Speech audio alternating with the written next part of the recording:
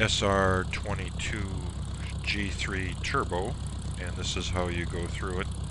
First of all, you go over to the bezel here, click on this, expand it, click on any one of these, click on the fuel done, go over this way. You can see our flight plan here. Close this down, open this up.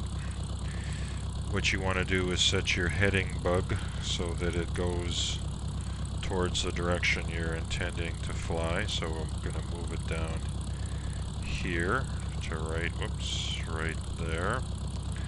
We're going to close that and we're going to open that back up because I want to do the altitude. Click it twice and we're going to go up to 34,000 feet. I'm going to set the vertical speed indicator in terms of how fast we're going to climb. We're going to scroll down here and we are going to hit enter for both of these, and that will open them up. That will be preparing them. And then what I want to do is put in the approach. So we select enter. I'm going to select the Duluth approach 27, enter, vectors, load, and that's it. And then what I'm going to do is put in the ILS frequency, which I know is 1087. And I'll go up like that. So I think we're pretty much set for takeoff. What we're going to do here is I'm going to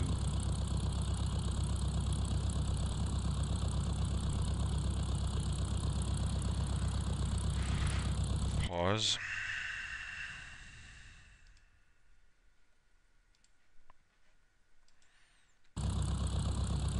Okay, here we go. And we're going to drop our flaps to 50%. And away we go. Little right rudder here to keep us centered.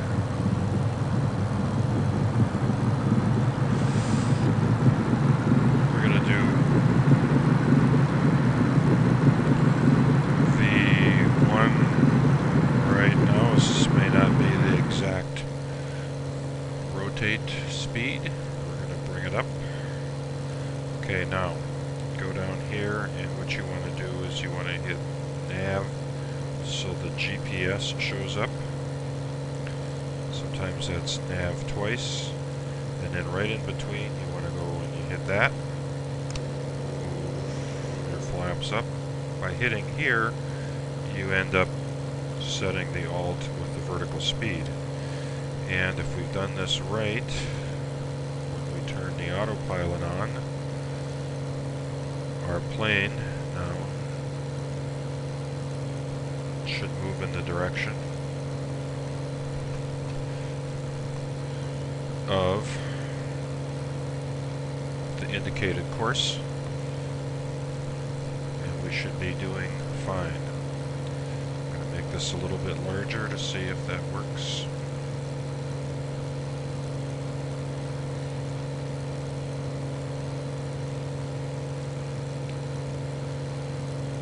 Probably should have taken off in the other direction, but that's not the direction the wind was going. So let's see if it does work like it's supposed to work. The magenta line indicates that this is the active direction that we're going in. And it should level out here pretty soon and move forward in that direction. You can adjust the range with this so you can see your entire flight plan. And so on. I'm going to close this. I'm going to go up here since we seem to be on path, and I'm going to increase the speed. And now for purpose of demonstration, here you can see we're we're navigating and we're using GPS. You can see us moving up towards our 4,000 feet. Slowing down here at 3,600. And what I'm going to do now is I'm going to move down here and over, and I'm going to go, instead of on that rather long circuitous path that we pointed out to get up to Duluth, what I'm going to do is this. So I'm going to go down here to procedures. I'm going to scroll down one to activate approach. I'm going to hit enter. Now if we scroll back up here, you'll see we are now on a direct course to our fix, which is the beginning of our descent into KDLH. So what I want to do now, I'm at 4,000 feet.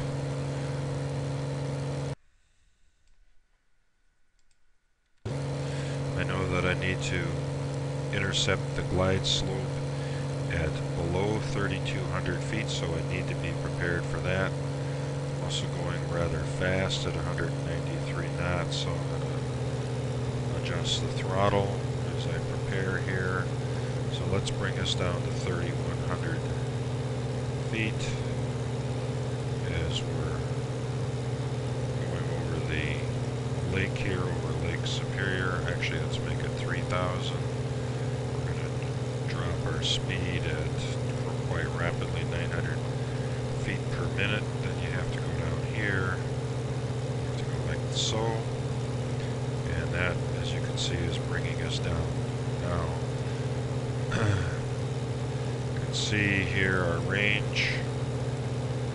We're 28 nautical miles away from our fix. We're on a direct course. Flying it still at about 180 some knots, which is too fast. But this is just to demonstrate how to set this up, so I'm going to slow that down some more. We're still going 4 times speed, so that we could do this for setup purposes. Seems that we've got a little problem here with our throttle being held constant. Let's see where we are. Are we close to where we need to be?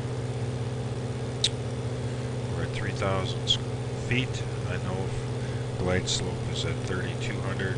Okay, let's check now. Our localizer is 108.7. Let's just do one last check on that. 108.7.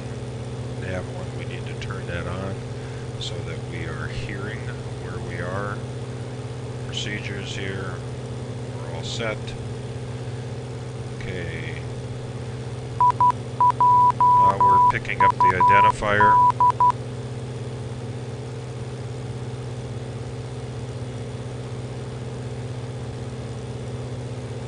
Which is a good thing. It's always good to hear the identifier. Knows that you're on track. I'm going to slow the simulation rate down here fairly soon to just normal.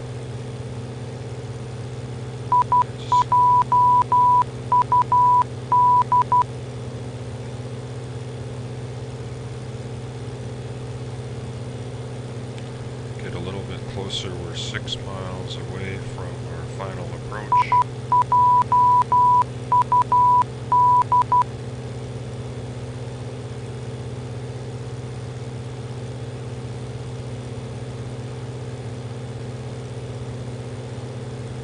Okay, we've switched it to normal speed.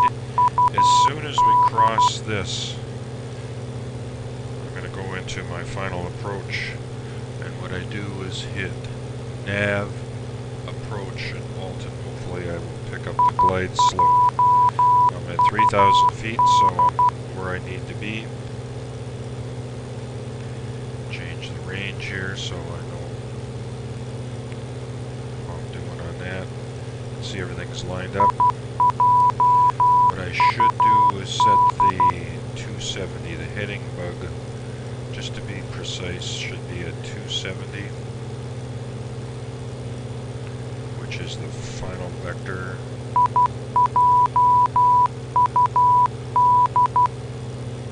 There we go. Okay, we're rapidly coming up on this. We're at probably going too fast. I'm going to bring the manifold pressure back.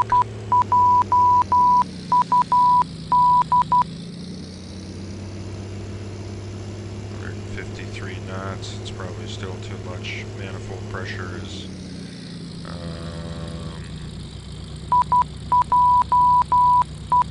Okay, we have now crossed in the final. So what I need to do is nav, approach, alt.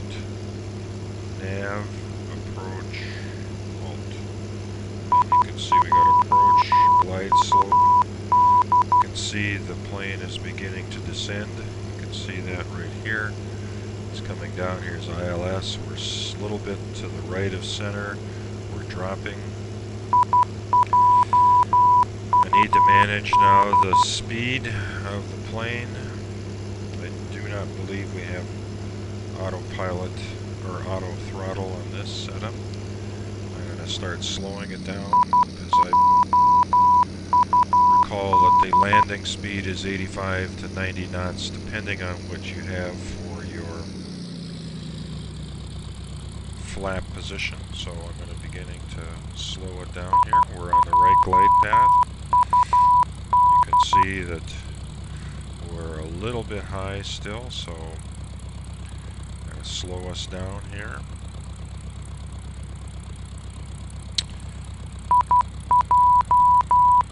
Still a little high.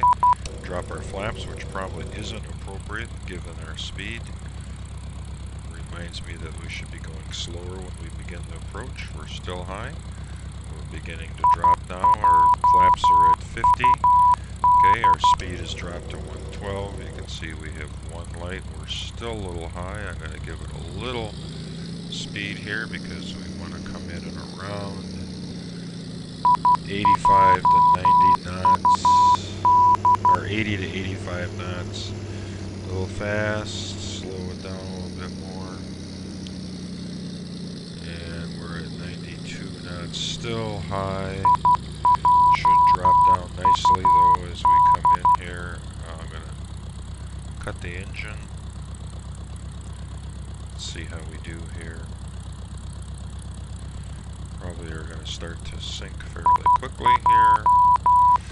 Here we go. I'm going to turn the autopilot off so we have a nice smooth landing.